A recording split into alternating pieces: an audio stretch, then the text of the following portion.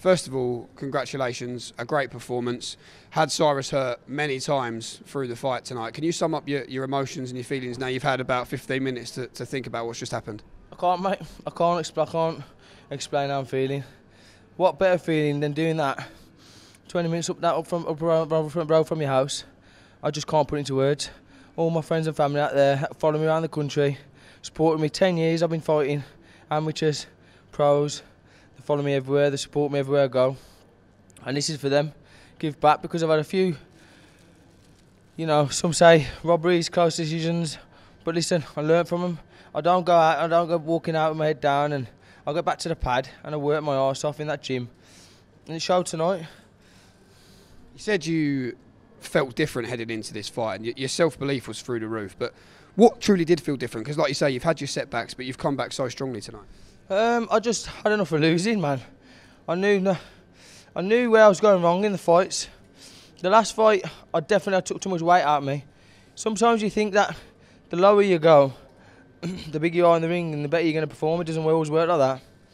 And that's what I think Cyrus is doing tonight. I think he's cutting too much weight, and he was slow, and he was drained, and I knew I could capitalise on that. I knew I've learned from what he's doing now. Now he's going to have to go back and have a think about where he's gone wrong, and you know, I hope he comes back, because he's a nice lad. And like, you know, throughout the build up, whatnot, we've had mutual respect. There's no sort of back and forth. It's just mutual respect, because we're both good fighters, and we didn't have to sell the fight because it sells itself. His fight with Chris Jenkins, Conor, was an absolute tear-up, but he did ship a fair bit of punishment in that. When you watched that tape back in your camp heading into this fight, what were you able to take from it to work on into tonight's performance? Well, I said to Charlie, I said on our interview, I was like, listen, people saying it was a fight of the year, all I saw was gaps and places what I could capitalise on. That's why when they told me the name, I was like, yeah, I didn't even flinch. I was like 100%, I'll take that with a pinch of salt, let's go. You know what I mean? So, yeah. When the fight was waved off at the end of that 9th round there, can you sum up the emotions? I was having a look at you, the look in your face was a picture, and I'm sure there will be some great pictures for you to share later on tonight. Do you want to know what's mad? I visualised the 8th round. I visualised him out on the stool, and you wouldn't believe it if I told you. There was times in the fight where I thought I had him gone, but there was something about that, and I knew every time I digged into the body, ooh, you know, I felt him. I knew he was going, and then when I went back to the corner, I think it was the 6th round, he had a good round.